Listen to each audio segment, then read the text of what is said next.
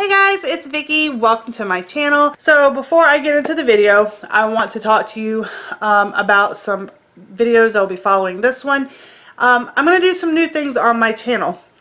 So I will actually make a video after this talking about the changes coming to the channel. Of course, I still do Poshmark videos as well as, thrift hauls.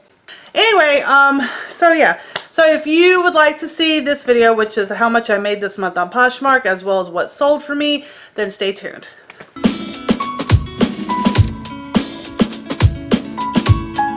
Okay guys, so let's see. I wrote all of my numbers down. So for the month of December, I sold 107 items. I made right under $1,500 in sales. So that's like not my net. That's not what I'm bringing home. That's just in sales. And I have not calculated my net yet because I still have things pending. Whatnot, blah, blah, blah. All right. I am going to try to do this video like I did the month before last. So in October's video, I was able to put a picture right here of the item that sold, and I was able to tell you about it. I don't know if I'm gonna be able to do that because I got a new camera for Christmas thanks to my boyfriend, and I don't know. This is all going to be completely new to me because I'm used to editing my videos on iMovie on my phone. I'm used to doing everything on my phone. So I'm going to be trying to edit this stuff on my computer, and I'm scared to death. So I'm going to try my hardest to actually put the photos right here. If they don't go, I'm sorry, but I'll still try to, I'll figure out something. Anyway, so I just had something else sell. Woohoo! This weekend has been great. Just this weekend I sold $400 in sales, so that's good. I'm gonna start, if I can find my spot. So what I did was I had sold a few bundles, and I'm not really gonna talk about those because I'm not gonna say I screwed up, but I was giving like 30% off of 3 items, and man, it took a lot off. And then I would still offer them, like they would add stuff to a bundle. They wouldn't send me an offer. So I would like send them an offer even though they'd already got 30% taken off. Like that's how desperate I was to get rid of stuff. I'm just saying. My goal for December was to basically thin out my inventory. I have so much stuff right now, but I have a lot of things that I want to get rid of because I don't want them in my closet anymore. I've lowered my prices. Like I literally have things that are going for basically nothing. I think I might make a $2 profit, which is fine because a lot of the stuff that I get, I pay under $1 to $2 for. So I'm still making at least my money back. So let's go ahead and I will start. Alright, so the first thing that sold was a vintage Bart Simpson Jingle Bell Batman sweatshirt.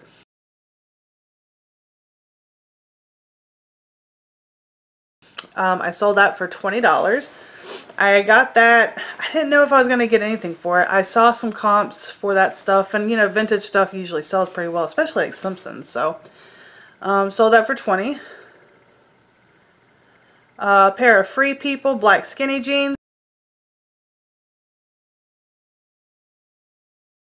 Sold for $15. A Lucky Brand thermal shirt.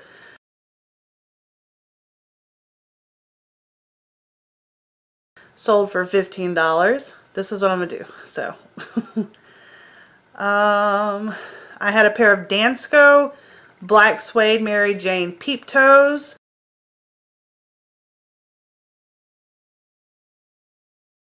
They sold for $32. If you ever run into Dansko shoes, pick them up. If they're in good shape, pick them up because they sell. They really do. And usually for a pretty decent price. Definitely pick them up. A Jean Pierre white cable knit sweater.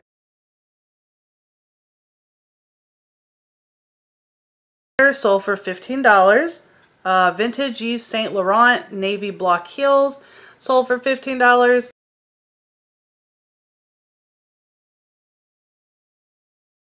Now, if those were newer Yves Saint Laurent, I'm sure they would have gone for a lot more. But these were vintage. They were kind of basic, like early 90s, late 80s style. So I just let them go because I didn't pay but $2. I'm going to be real. I paid $2 for them and they were in great shape, but I was like, you know what, as long as I make my money back, a little bit of profit, we're good. And that's what I did. Plus I did look at the comps after I bought them and they weren't good. Alright, so 7 for All Mankind Dojo wide leg jeans.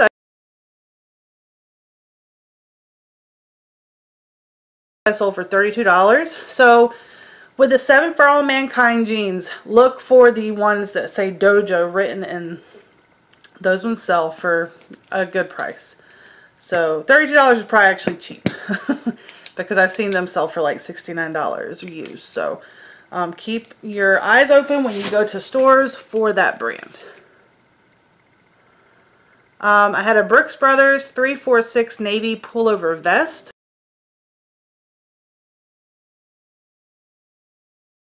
It sold for $20. Cachet floral sequin strapless dress. New with tag, sold for $17. I had 2 pairs of mini Bowden corduroy pants, sell for $23.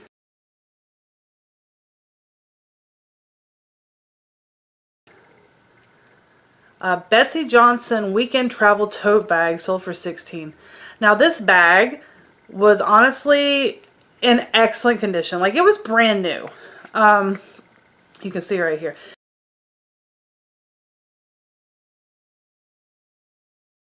It was in perfect condition. They still had like the plastic from the tags on it.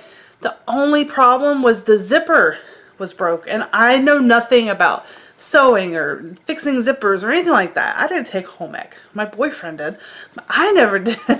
So like I had no idea what to do. I guess I could have Googled it, but I was just like, whatever, you know, I paid 50 cents for the bag. I made a profit and that's all that mattered. But the girl, she sent the love note whenever she had accepted it, and she said that she was able to get the zipper fixed in 5 minutes. I was like, well, that's awesome. Good for her, you know. So, a Vera Bradley pink floral shoulder bag for $18. A Cabby gray ruched long sleeve top for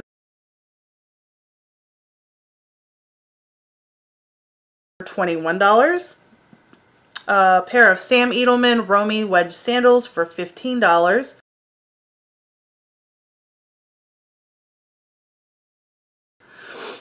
I sold a Lane Bryant tie waist poncho sweater for $21.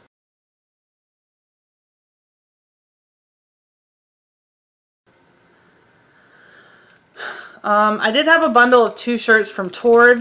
So those were like, well, it was $14 each, so close enough to $15. But there's just 2 shirts from Tord. Cabby pinstripe trousers sold for $15.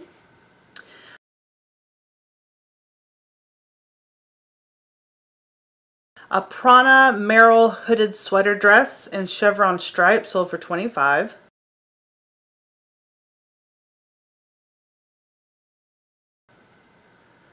I had a ModCloth Guest of Honor dress by Effie's Heart. It sold for $28.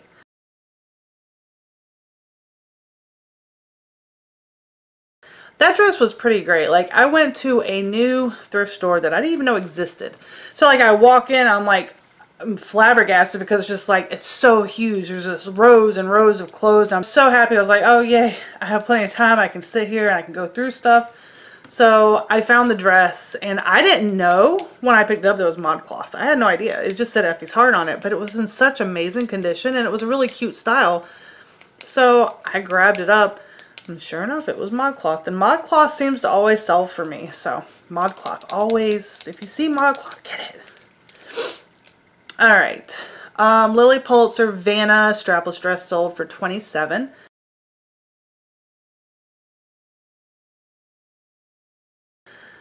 Harley Davidson Atlanta long sleeve t-shirt sold for $22.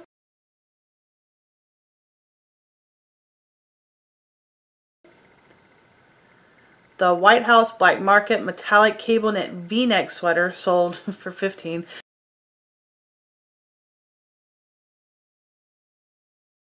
As you see, I try to add in as much detail as I can to my titles, and then I'll copy that and put it in my description, because there's a lot of he say, she say about SEO when it comes to, and if you don't know what SEO is, it's search engine optimization. Anyway, so there's a lot of, you know, talk about SEO in our descriptions and our titles, and I mean, I guess it does make sense. I do see my stuff on Google that's on Poshmark, so obviously it has something to do with that. So I always just try to add in as much detail as possible for that reason. Okay, I sold a pair of Anthropologie, the AG Stevie Plum Brown corduroys. The AG is the Adriano Gold something.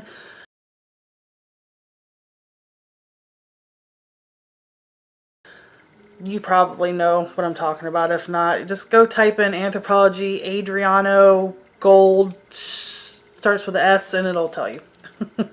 I could tell you. I mean, I guess I could click on the picture and tell you.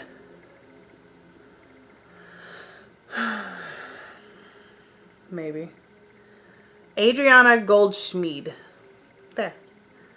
AG.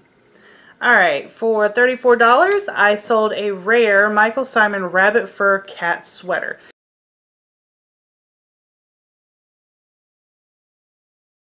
Now this sweater was very unique. Okay, so this sweater had actual real rabbit fur around the collar. But the collar was supposed to be the black cat that was on the front of the sweater. It was supposed to be that cat's tail wrapping around your neck. And then at the bottom of the sweater, it had the cat with his paw out, right? And he's pulling the sweater up. And then the sides were like that too. It was so adorable.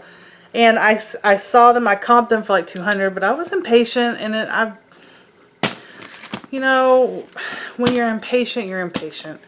That's probably where I go wrong, but I feel like I'd be waiting forever for somebody to pay $200 for it. So, as the one that I comped is still sitting there and has not been purchased yet.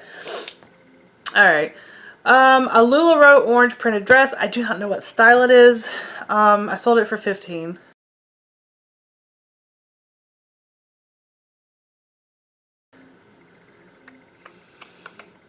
Nine West Ambitious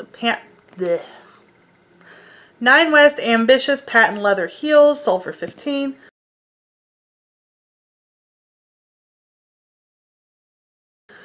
Sam Edelman Felicia snakeskin flat sold for $15.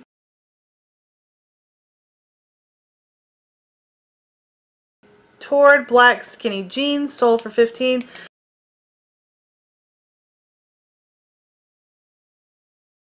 I didn't know if these were ever going to sell. I've had them for a while, and the issue with them is somebody had altered them, I believe, because the insides had been, I mean, it looked professionally done. It didn't like just some random person did it. I don't think. I don't know. But anyway, so it just looked like they had taken in the waist. So I, of course, measured the waist and put that information in the description. So if they ended up saying, oh, this isn't the size, you know, 16, I'd be like, well, you know, it's in the description. That's one thing I don't like, is when I find things and they've been altered and you don't realize it until after you've already got it. That's what happened with those. I was like, ooh, Tord. And I actually originally got them for myself. And then I got them home because I got them from a thrift store. I wasn't going to try them on. I was like, it was at the bins. So, anyway. Alright. Sam Edelman leopard print Katie wedge I sold for $20.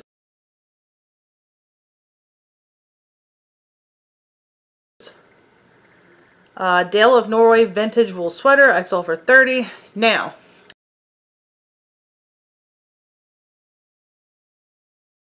a lot of people be like, oh my gosh, why would you sell that for so cheap? The reason I sold that for so cheap is because it had a stain on the front. And I did not want to put it in the wash or take it to get dry cleaned. So I sold it as is with the little stain, which it really wasn't that noticeable, but a collector may notice that. Apparently these are, if you ever find this brand, Dale of Norway, buy it. Buy it. Buy it. Because it's a very well-known, I guess it's like a Bolo brand, which is a Be on the Lookout brand. So I think I learned about that from, oh gosh, whose video was I watching? It was the girl and the guy, the husband and wife, who sell on eBay all the time. And then they have like a girl who takes their pictures. Oh, I can't think of what it's called. But anyway, they only sell on eBay. And it's the blonde-headed guy, and then the girl, the wife has like pink or no, purple and blue or all different colored hair all the time. They're like in Florida or something. Anyway, if you probably know who it is. But anyway, I learned about that from them. So of course I found my first one. I was like, yay, finally. And it was actually, I mean, besides that little tiny, I mean, it was a stain like the size of, I mean, it was just tiny. Besides that, it was in excellent condition. No snags, nothing. So, alright.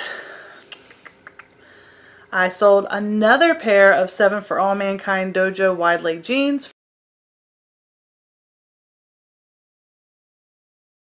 for $32. It was funny because I had bought a mystery box with my first pair of Dojo jeans, and that's when I realized that they sell pretty decent. So I was at Goodwill and I was looking through their jeans, and at my Goodwill the jeans are $5.75 each. So I was like, well, if I see a good brand, I'll grab them up. So I'm looking and I always find 7 for All Mankind, but it's always like just the stuff that sits forever and never sells. But that day particularly, I was looking and I found one pair of Dojo, and right next to it was another pair of Dojo. I was like, oh, yay. So yeah, I think I still have, I don't know, maybe I sold already. I think I sold both of them. I don't know. Alright, so yeah, the Dojo jeans sold for $32. I sold a Kinsey olive green Rebecca stretch crepe blazer, that's a lot, for $20.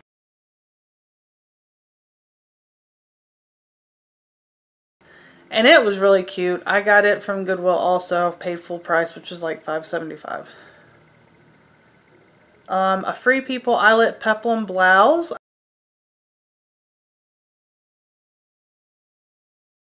I sold for $15.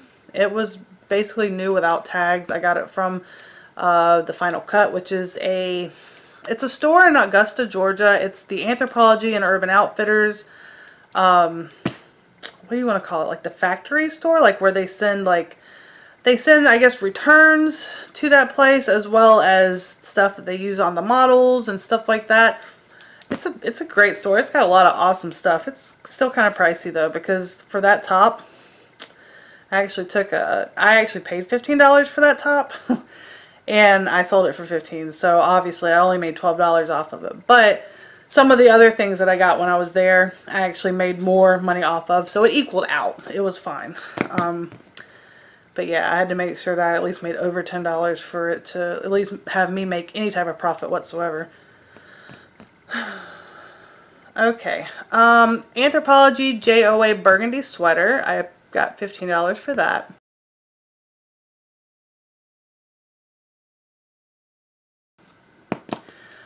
Cachet black, red, beige, white dress, size 4, sold for $19.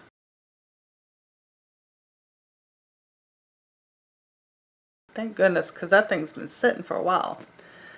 And I had a bundle for $55. It was a pair of Tory Burch pants that I have had for 6 months. And I've had those priced as low as $25, and nobody wanted them. They're in perfect condition. I mean, like excellent condition. There was no wear, nothing. Nobody wanted them. So I bundled that with 2 Anthropology items, and she offered $55 and I accepted. Fry Avery thong leather sandals. I sold for $17.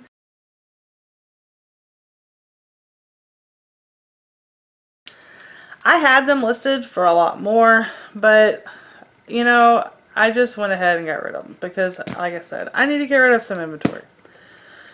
And today I woke up with a offer for $38 for a vineyard vine stripe. So this morning I woke up with an offer for $38 for this vineyard vine stripe flutter sleeve flounce dress.